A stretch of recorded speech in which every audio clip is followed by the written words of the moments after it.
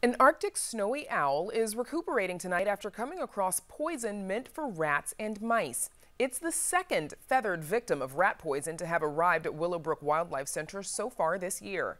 WTTW News reporter Patty Wetli joins us now with more details. So, Patty, volunteers with the Chicago Bird Collision Monitors found a snowy owl that was grounded with bloody legs and feet earlier this week. What happened and what kind of treatment is the owl getting now?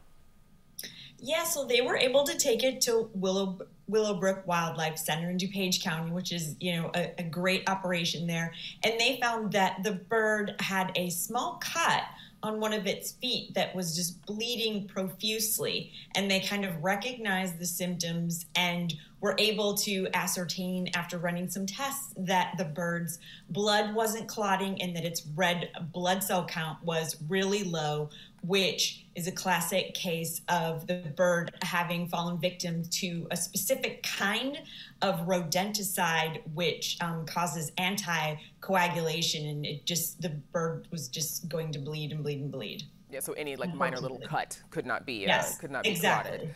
This is the second time in recent weeks that a bird has been brought to the Wildlife Center for rat poison treatment. What do we know about rat poison and birds in about 35 seconds?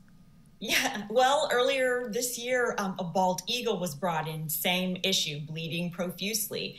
And the problem is these very powerful, potent rodent poisons, the rodents eat them, then the birds prey on the rodents. And these poisons are so powerful that they end up in the bird's system as well.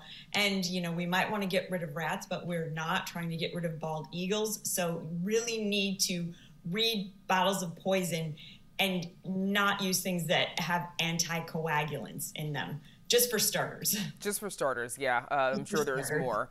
Okay, yes. Good to know. Patty Wetli, thanks so much. Thanks, Brandis. And you can read Patty's full story on our website. It's all at WTTW.com/news.